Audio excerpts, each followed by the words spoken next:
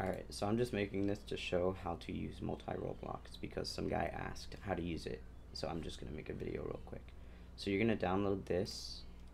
It's on wearedevs.net. This is all you need to download. And of course an auto clicker right here. So anytime you want to use it, make sure it's open before you open a Roblox game, right?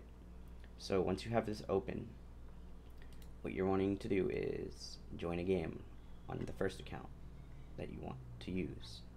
So I'm going to go into, I don't know, my friend's server right here.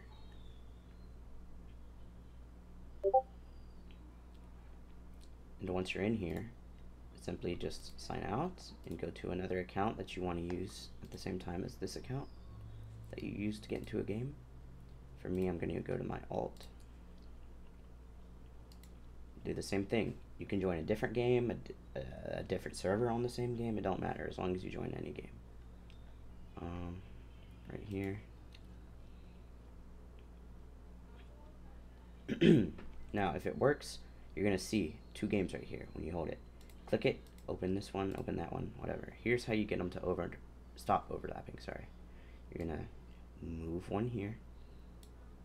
You can move one here.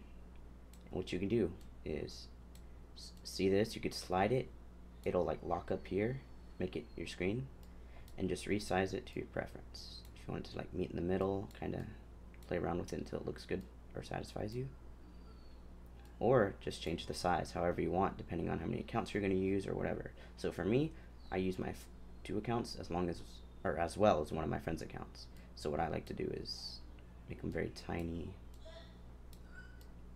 like this, and then put my friend's account right here. So that's how you do this. So if you do download it, open it before you open any games, of course, and they don't work, what will happen is, if they don't work, is one account will open, and when you go to open the other account, it'll just close the first one you opened and then open that one. What you'll do is you can either not delete this, close this as well as the accounts, and open it again and try again.